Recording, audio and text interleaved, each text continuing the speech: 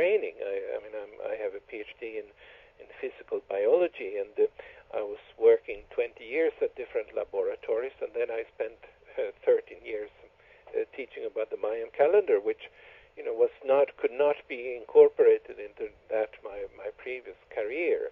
Right. And now I'm somewhat bringing the two together, and I enjoy writing this thing, and I hope it will be of interest to people.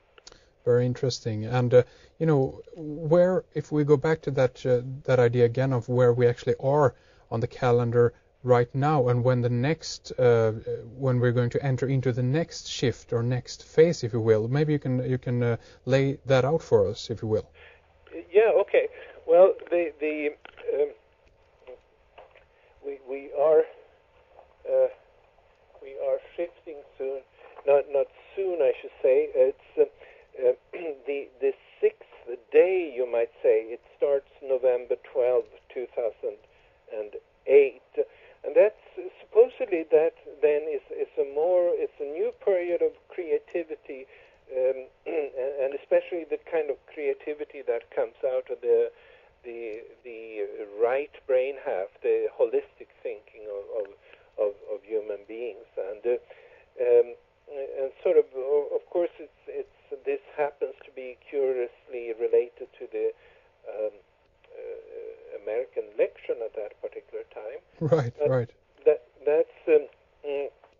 But anyway, that's sort of a shift point towards, I would say, sort of some new opening.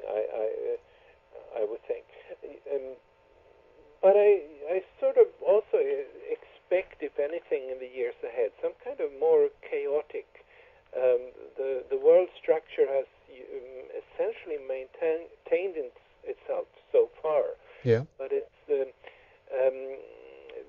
but if something new, really positive, some new unity thinking, some new oneness with the universe will emerge, it will have to go through a period of chaos before that opens up the space for a new way of relating to the world.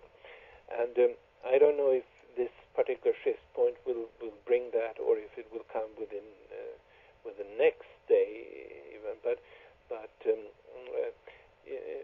my guess is yes, there will be a significant shift, at least in terms of the American election and whatever consequences that might have, and they might be quite significant in what it means to the world.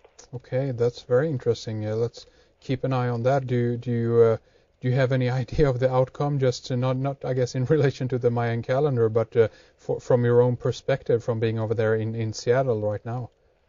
Well, I remember that that's of course the people that I meet and interact with, they usually are sort of not the rich Republicans, but they are more spiritual people. And I remember when I was here also in 2004 before that election, and people felt that Bush would definitely be defeated because of all the things he's done and so forth. But right.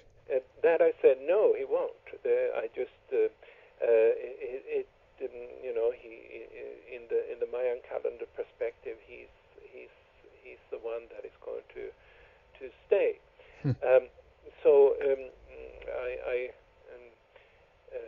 That's what I think. My own sense is that Obama will win this election because he sort of fits more the kind of energy changes that will be coming in the year ahead. That's interesting. Let's keep an eye on that one. What about things like, for instance, new technology coming in and changing things radically? I mean, we could talk about, of course, some kind of genetic manipulation. We can even talk about biologic computers. We can even talk about nanotechnology. Is this something that you see on the horizon that might potentially and radically change the way the human beings live in even our industries and things like this? I'm not a person that is qualified to speak about it more than anybody else, so to speak. But yeah, yeah, that's my answer to that. Okay, okay. Okay, let's begin to round things up here, Carl, and I definitely want to, leave the last few minutes to you and the floor open so you can tell us a little bit more about the books that you do have out there and mention your website also for us. Okay, well, my website is calleman.com, which is CALLEMAN.com. And I think I should also mention that on that website you may click and you will come to the Mayan calendar portal.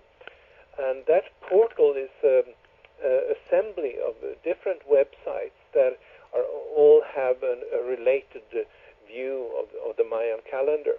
And these websites are in many different locations in the world, and they have sort of different focus.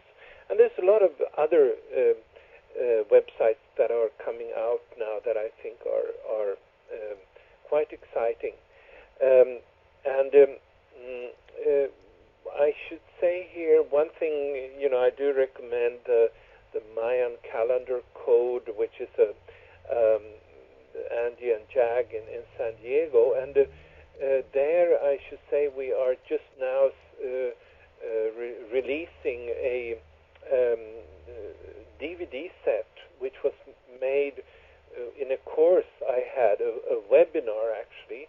I think it's 5 or 6 different DVDs together, and they are a daykeeper course. In other words, it's a course that is intended to help anybody who wants today, as in the modern world, to come and become like a daykeeper, to practice the Mayan calendar on a daily basis and learn how to do that. So on their website there is this DVD set that I want to let you know that's available. Yes. I should also say that later, I don't know this year, but later will be available through Mayan Magics. The interview that I did, it's another DVD. In the interview that I did with the head of the Council of Elders of the Maya, Don Alejandro, and this I think is a very good thing because it really takes away a lot of the illusions that some people have about what the Mayan calendar is. And there you can sort of get the straight view from the Mayan elders about their calendar system. That doesn't mean that I agree perfectly with what they say, or that they agree perfectly with what I say, but right. It does mean that we have the mutual respect and working together to bring the knowledge about the Mayan calendar in its true original form out to the world. So those are things I want to let you know. I should say also it's an interesting thing that in August 9th of this year, the Council of Elders of the Maya will be taken into have a representation in the government of Guatemala, and this is something that will be a big celebration down there. This is an interesting thing. It sort of means a little bit of the Mayan people getting a new status, a new position in their own country that they've never had for hundreds of years, actually. So they are very excited and happy about this particular change that is happening. Yes. And there are a couple of field projects on its way, but also then in about half a year or so, I think my new book will be coming out at Bear & Company. That will be about this whole issue of what's really the origin of the human being. What is the real nature of biological evolution? Are we here for a reason, Yes. That might be it, yeah. Yes, very interesting. So there are a couple of websites out there that you can take a look at. First, we have Mayan-calendar-code.com that Carl mentioned. Then we also have MayanMagics.com. That's Mayan and MAJIX.com, MayanMagics.com. And then, of course, Carl's main website is Calleman.com. That's CALLEMAN.com. Do take a look and do check it out if you are interested. Very interesting having you on the program, Carl, and thank you very much for coming on. This has been a pleasure. Thank you very much.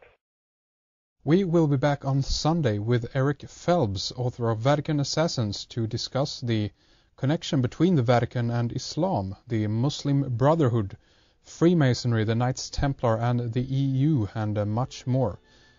Also, stop by our forum, rediceforum.com. Discuss the latest program or other issues over there. And don't forget to take advantage of our member section. It's loaded with more radio interviews, articles, videos, short film, and our first live broadcast, and much more of that is coming. Simply head over to redicecreations.com. Click on subscribe, and when you sign up, you'll get instant access.